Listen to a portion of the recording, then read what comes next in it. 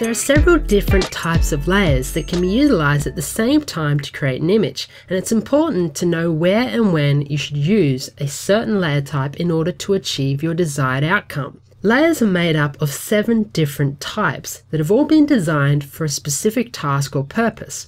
Now with that said, most of the layer types can still be edited in a similar manner using layers' core fundamentals. So the first layer type that you'll notice is image layers. So if we look at this particular image, you have a background layer. Now if I was to duplicate that background layer just by dragging that layer onto the new layer icon, you'll see now I have 2 background layers that are identical. Now I can also actually go to another image and go select all and actually go edit, copy, and then jump back to my original image and then actually go edit, paste. So now I've actually got a different image layer that's on another image file, as you can see here, and we can actually go and resize that using free transform and resize that to a different size, as you can see here, and we'll just click enter and reposition it on the actual image itself. Now that's still a little bit too big to really emphasize my point, so we're just going to reduce that even smaller. So as you can see here, you can have different image layers to make up one composite, which is one of the great things about Photoshop. Now along with image layers, you can actually use adjustment layers together in order to edit those image layers. So for instance, if I was to go to layer and then go to new adjustment layer, we have a range of different adjustments that you can utilize in order to make corrections to your images. So in this case, I'm just going to use curves for this particular example. So if we click on curves and then click OK, you'll notice now I have an adjustment layer, and that's sitting on top of my 2 image layers. Now the adjustment layer allows you to make adjustments to your images. So I can actually make density adjustments, as you can actually see here with the actual curve, as you can see. And what it's actually doing is making adjustment to every layer that's actually underneath that adjustment layer. So if I was to actually go and reposition my curves layer so that it now sits not only on top of the generic background layers of this particular image, but now we have an image layer that's actually sitting on top of it, you'll notice that any adjustments that I make to the curves layer only affect the background layer, as you can see here. It's not actually affecting the layer that's on top of it. So that's something to take note of when you're actually organizing your layers. You want to make sure that the adjustments you make are positioned in the correct order in order for those adjustments to affect the correct layers. Now along with adjustment layers, we also have fill layers. Now fill layers allow you to create artificial colors, gradients and patterns to add to your image. Now by artificial I mean they're elements that simply don't exist within the image but have been added, and in a lot of cases can be made to look very natural and to be part of an image. So let's now go to the layer menu up in the top left hand corner once again, and let's go click on a new fill layer.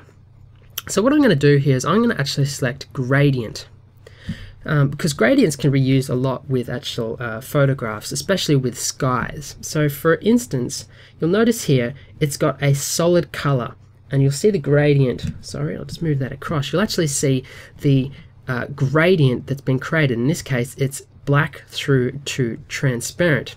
Now you can actually change that if you wanted to by actually selecting another color. Instead of it actually being transparent, you can actually make that be dense by actually changing the opacity, as you can see there, so it's entirely black. Or we can leave it as transparent, or once again you could change it as into a different color if you wanted to. So with gradients and any of the fill layers, you can actually adjust them so that they actually balance and fit in with your images. So in this particular example, if I just wanted it to affect the sky, I could go in here and set it to about -90. So that's the gradients just primarily on top of the sky. I'm going to click OK. I'm going to just reposition this further down. I might actually change the opacity of the gradient layer. So now you can see here it's just becoming slightly transparent to about 50%. And then what I can also do is play around with some of the blending modes, which we're going to go over in the next couple of videos. So with blending modes, you can use certain things like screen and overlay in order to affect how that layer actually is blending with the image. So in this case, I've just set it to overlay, and what you'll notice is now it's really blended with the image nicely, and it's got a very sort of dramatic effect. Now, along with fill layers, you can also use shape layers. Now, shape layers are vector or PostScript shapes that are created using the shape tool. So if we go down to our toolbar, you'll notice here that you'll have a range of different shape tools that you can utilize. Now, in this particular example, I'm going to click on the custom shape tool, and that allows you to basically create shapes on your image. And they're actual vector shapes, which are PostScript, and they're based on lines. And by that I mean they're not rasterized, or they're not pixel based. So what you can do with vector-based images is actually, when you resize them, you can size them to any size that you particularly are interested in, you know, to billboard size if you really wanted to, and you'd never actually affect the quality of the actual shape itself. And in this case, you could use it for text as well as different shapes as well. And so you're always going to have a pin sharp outline around your shape or your text. Whereas if you had a rasterized pixel-based shape or text or icon, for example, and you were to really blow that up and enlarge it, you'd see all the different pixels that basically made up that shape. Or in this particular example, it's actually line-based. So with shapes, you also have text. And if we click on the text tool, you have a series of different text options available to you under the actual drop down of the text tool. But in this case, I'm just going to use the horizontal type tool. And we're going to basically create a new type layer. And I'm going to type in a word photograph. And we're just going to highlight that, and we're actually going to enlarge it. So in this case, let's just blow it up to, say, 150, as you can see there, or maybe even larger. Let's go to 250. So now I have a new type layer. Now type layers are also vector based, so you can blow them up as large as you want when you're actually making your text adjustments. And with these type layers, you can use them to create things like invitations, posters, signs, and even website designs. So it's very useful from that point of view, and it's actually a lot easier to create things like invitations using Photoshop than it is to actually create different invitations using, say, Word, for example, because you have such flexibility with actually being able to move around the text on the actual image canvas. And along with that, you also have some different effects that you can actually apply to that text. So things like that are like the blending modes, for example. If you wanted to use blending modes, you could actually add things like drop shadows to your images, even outlines, strokes, for example. Just by double clicking on the image, you've got layer styles. So for example, we can add a drop shadow and perhaps maybe a stroke outline around this particular image. As you can see there, that's in black, but we'll just chuck it in red to make it really obvious. You can even add gradients like we were just playing with then to the actual text itself. So it allows you to create some pretty interesting designs with not only your text but other layers as well. So if we just undo what I've just done there with that particular setting, the next particular layer type that we have available to us is Smart Objects. Now Smart Objects are layers that contain image data from raster or vector images such as Photoshop and Illustrator files, where the Smart Objects actually preserve an image's source content with its original characteristics, which enables you to perform non-destructive editing to that particular layer. So you'll actually notice in the previous module we had with Camera Raw, there's an option there to actually select you're opening your actual RAW file in Photoshop as a smart object. And that's something that we'll actually go through in future videos on, specifically on smart objects. So what you can do is you can actually select a particular layer. In this case, I'm going to select the layer 1, and I'm going to go to layer in the navigational menu. I'm then going to go to smart objects, and I'm going to go to convert to smart object. Now you'll notice that a little icon will appear on the actual layer itself. Now essentially this is a way of being able to jump back to your original image data. So if I was to actually make some changes to this particular file using, say, image adjustments, and in this particular example I'm going to use image and highlights, shadows and highlights I should say, and as you can see there, it's not looking terribly great at this point in time.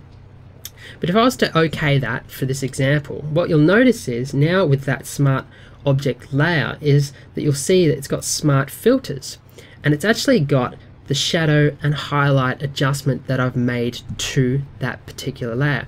And you can actually turn that off if I wanted to. So you can turn off the adjustment that I've just made and go back to its original data. So this is really good, especially once you start doing, you know, several different things, like, say, for example, we could actually go and blur the image just for the sake of blurring it, and hitting OK, and you'll notice now that I've also got not only the shadows and highlights, but I've got the blur. So I've got several different smart filters that are on that individual layer that I can actually walk back through as I'm doing my adjustments.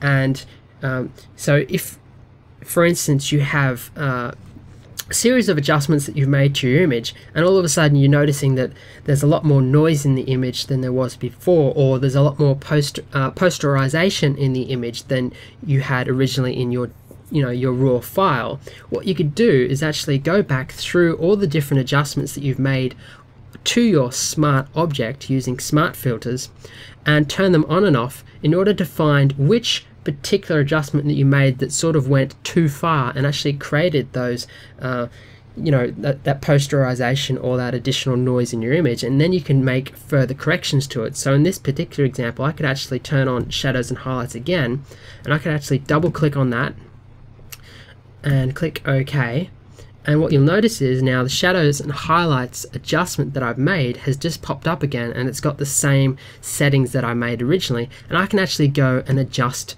that accordingly to whatever new settings I actually want it to save them as, and go click OK once again.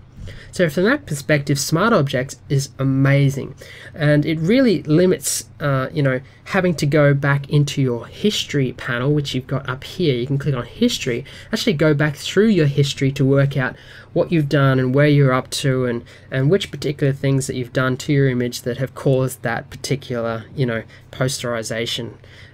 So it really does improve your workflow. And not only that, you can actually tie it into not only Photoshop but also Illustrator, Adobe Illustrator. We can actually jump back through vector images or logos that you're using in Illustrator through your smart object, which is really amazing. So you can actually make corrections in Illustrator, save them, and then those corrections will automatically pop back up into your smart object, which is one of the amazing aspects of actually using them.